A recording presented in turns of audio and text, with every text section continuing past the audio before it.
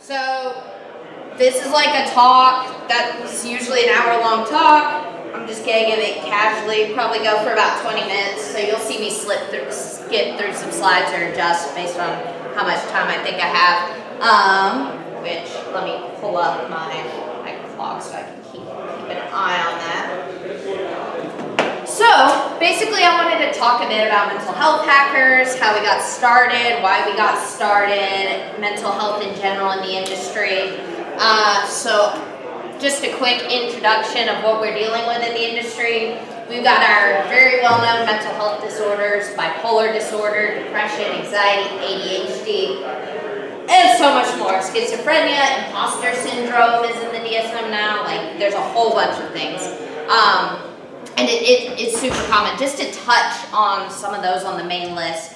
First, bipolar disorder is characterized by cycles of depression and mania. The length of those cycles can vary. Which ones are more prominent can vary, etc.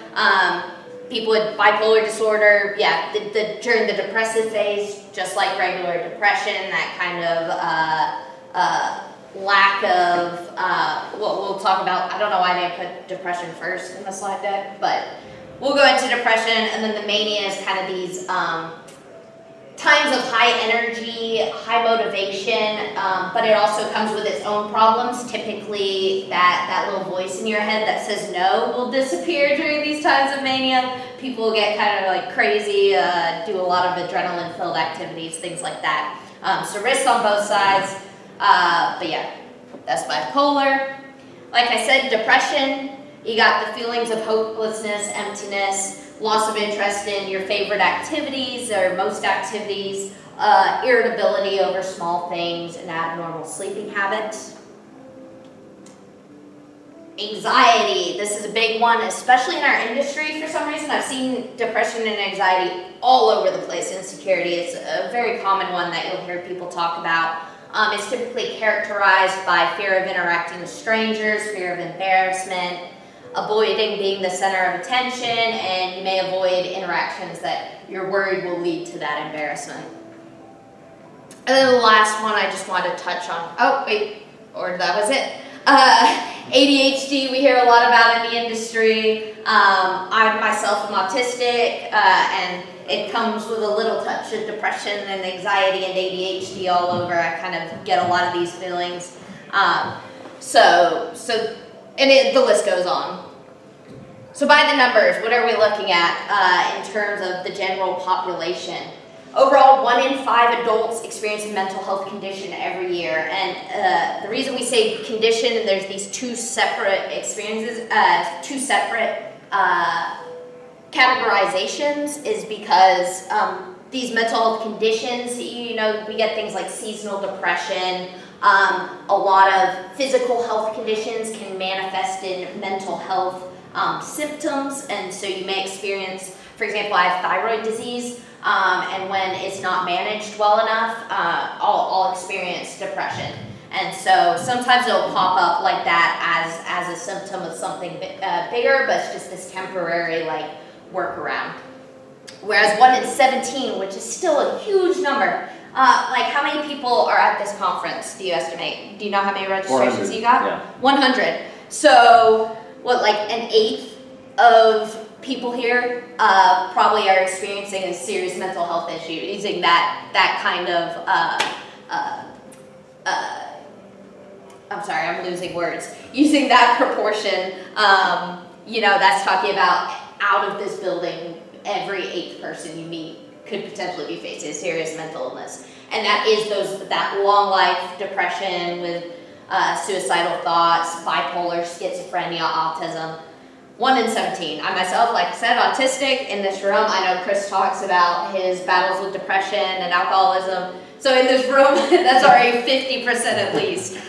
So this is a very common thing, even these long-term conditions. And in terms of onset, 50% of people with long-term mental health conditions are diagnosed by the age of 14. I personally fell into that. 75% by the age of 24. So in terms of us in the industry, most people in the kind of roles we are, they're at least 20, they're in their mid to late 20s, a few early 20s here and there. But that means that like for those who are likely going to experience mental health conditions, we've gotten to that point before we're even in the industry. With some exceptions, of course. Autism, it wasn't widely diagnosed in like the 60s, 70s, so a lot of people in their 40s, 50s, 60s now are just now getting diagnosis, just because it wasn't diagnosed as well back then. But in general, usually if you're going through some of this stuff, you're going to experience it quite early in your life. This is a quote. A semicolon, a lot of you have probably seen the semicolon to represent a depression and suicide as like, you know, people got tattoos. It was really big, I feel like 5 or 6 years ago. Everyone was doing the semicolon. So you just want to touch quick on what that means. And it was used to represent, we even have it in our, this is our original logo. If you look at the Mental Health Hackers logo, there's a butterfly, and the body of the butterfly is in the shape of a semicolon. And it's used because the author could have ended their sentence, but they chose not to. So it's kind of that survival of suicide attempts. So it's time for change, and so we're going to be the change. This is where I kind of dive a little bit into mental health hackers and our backgrounds. So we started in October.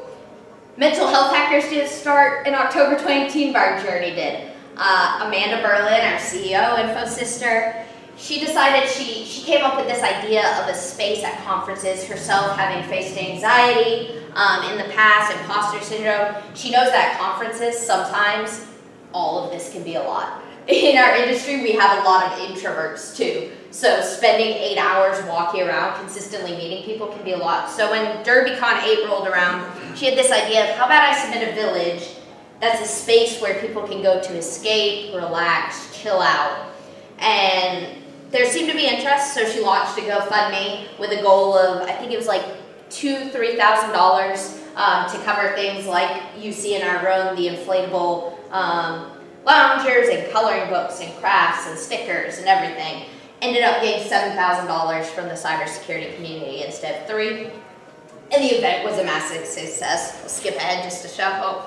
Here's photos from our inaugural event. We had talks, we had yoga, we had these inflatable air loungers that were super popular. It was a great time, immediate success, immediately, like, you can see October 2018, she did this thing as like an idea that came to mind. November 2018, we're officially a nonprofit in the state of Ohio.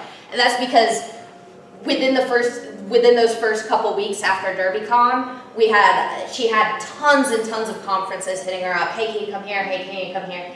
She's like, well, if we're gonna do this, like, we're gonna need donations. If we're raising money, like, we don't want to be doing GoFundMes every week. So really the only way to do this is to establish a nonprofit, which we did.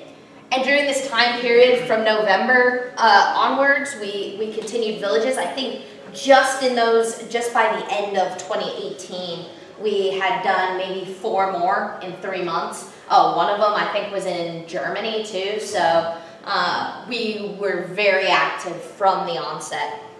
In April 2019, we got our 501c3 status. Obviously, it takes a little bit longer. We had to work with some lawyers, etc. But we got it. We're officially a 501c3. Allows us to do things like corporate sponsors, tax exemptions, etc. And here we are today, B-Size KC, many, many, many villages later. I know this is our second or third year? Second year with you. Hopefully, not the last. So our intent is to, a lot of the villages that have brought us in previous years, we typically come back. So it's been great. That shows our success rate. There's probably half a dozen at least conferences that bring us every year since we started. So here we are. I got some pre-COVID stats. I admittedly need to get back on finding these statistics, but before COVID, so around, I think this was documented maybe summer of 2019, we had already spent over $15,000 in massages. So when people didn't mind being touched by strangers before a pandemic took over the world, we would hire massage therapists to come in and give free chair massages. So yeah, we spent a lot of money on that, but it was a huge hit. We've had over 20 hours of yoga instruction at event, over 2,000 stickers, and at the time, 70 plus volunteers. I checked this morning, and we now have 145 volunteers in our Slack. So the other things we've done since that we've expanded on during COVID, COVID became a real challenge because the village is our staple event. And we could not host villages when there's not conferences. We tried the online format a couple times, but when you're a place to chill out, escape from the noise, color, crafts, talk, it's rough. So we did have some Zoom sessions where we had special people come give guest talks. One of our big COVID time efforts was we sent out feel-good boxes. So basically people could nominate coworkers, friends, family who they thought could use a little bit pick-me-up. And we sent them a box full of anything from cybersecurity stuff to mental health related stuff, journals, stickers, shirts. And we got obviously pretty positive feedback from that. No one's unhappy to receive a random box of stuff. So that was kind of some of the things we did during COVID, but luckily, moving back to normalcy, I myself this year have done DEF CON, Blue Team Con here, B-Sides Charm, and B-Sides Nashville, I think, are mine so far this year. And pre-COVID, I was doing 5 to 6 villages a year. Because me and Amanda actually have full-time jobs and we do not make enough money through the nonprofit to do this full-time, we do have volunteers who have these kits. So we created a version that's basically in a big crate that we ship. So me and Amanda have the big village, but we've got 2 mini villages that are in different cities, and we just ship them from city to city. So I think we have 2 or 3 villages on top of me and Amanda's big villages, which means we could technically simultaneously run 5 villages at a time, which works out because we did one weekend, I believe, run 3 at a time. So I was in Texas running one, someone was in DC running one, and someone was in Washington State running one. It was great. So we've really expanded our capabilities. We're trying to take this everywhere, anywhere that will bring us. Because the one good thing about the COVID shutdown is our amazing supporters continue to financially support us. Even though we weren't running the villages, they didn't pull their funding. We had we have a Patreon, and almost every Patreon continued to contribute. HackerOne, as well as, I'm forgetting the name of the anti-Siphon, the Black Hills infosec training. Yeah. The HackerOne and them both give portions of their sales to us. So our bank account built up, which the good thing is, we used to kind of have to really push conferences to help us find sponsors who would pay for our flights and hotels.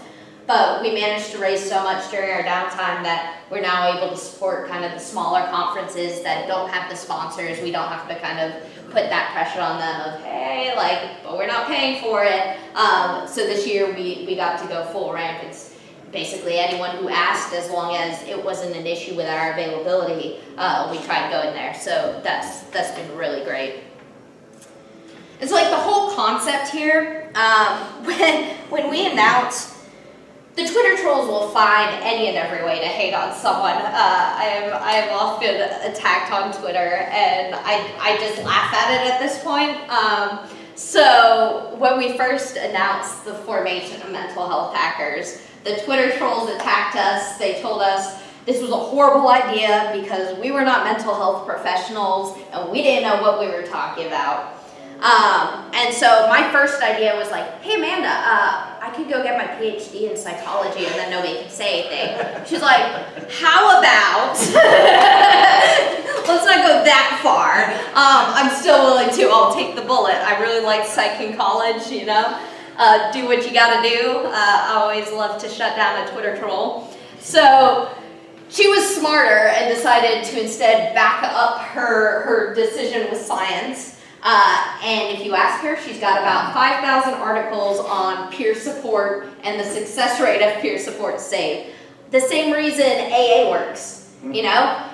It's a group of people facing similar issues, discussing our issues, finding solutions, even just being there together. Like, even if you don't want to open up and talk about it. That's why I'm very vocal about my autism, and I try and I'll just slip into conversations. Like, I even sometimes feel weird, like saying, oh, I'm autistic, or oh, this because of autism, because culture has told me, like, you keep these things silent.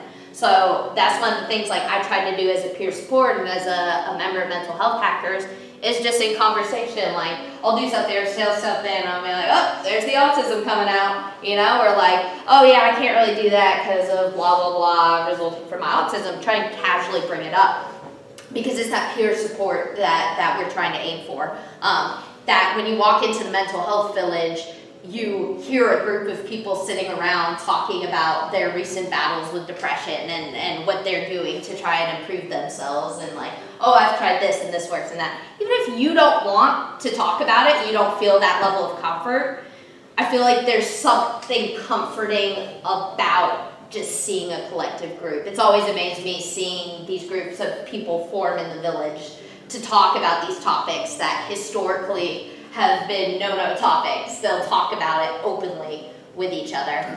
I think that's the end of the slides I created for this, but I'll just touch on a couple more things.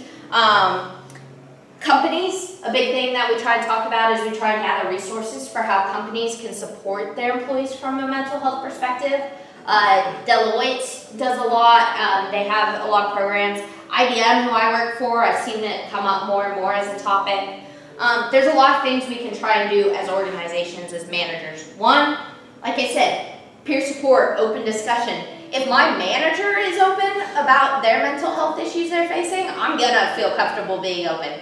If they're not, then I'm like, do I say something? Like, are they gonna treat me differently? So creating that culture where you know you can be comfortable. Outside of culture, how do we support them from a benefits perspective? Companies, the idea of unlimited PTO has come. I think in concept it's great. There's always that thing of, but now you feel the pressure of like, how much can you actually take? So really enforcing not just, hey, you have this unlimited PTO, but you need to. I saw Leslie, they were posting on Twitter the other day a whole thread about this, and they said that they get unlimited PTO, but not only that, because a bunch of people went, well, that sucks because then you feel the pressure to not take it. And they said, well, actually, we enforce it, and if we look and we see you haven't taken PTO recently, then we're going to message you, hey, you haven't taken PTO, like, refresh, get out of here. And if they don't, hey, manager, your employee, like, they need this break. So it's really great reinforcing that. At a health benefits level, does your insurance allow you to file claims for therapy, like visiting therapy? Do they support your mental health, not just your physical health? If I get sick or I break a bone, I automatically am like, oh yeah, put it on my insurance. Like, they'll cover at least some of it. But when I think about my mental health things, oh, what about my meds for mental health? What about my therapy appointments? What about, you know, all of these different things? I don't immediately say, oh yeah, insurance has got it. Because I don't know, because that's very hit or miss. It depends on your employer and what they've agreed to cover. So there's a lot we can do from a business perspective.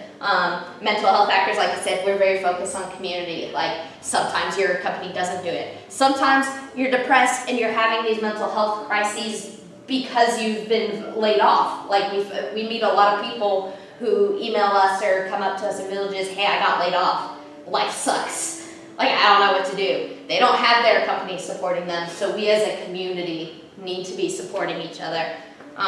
So I think that's the gist of it. Like I said, it was pretty casual. I know Chris knows a lot about the organization, but I just wanted to kind of hit some of those key topics. It was a very mishmash of topics, but it's important that I get kind of a high level out there. You guys can understand why I'm doing what I'm doing and why we're doing what we're doing with mental health hackers.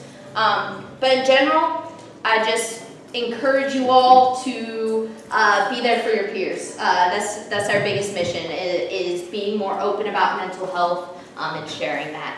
So thank you for your time, and any questions, I guess? I don't know.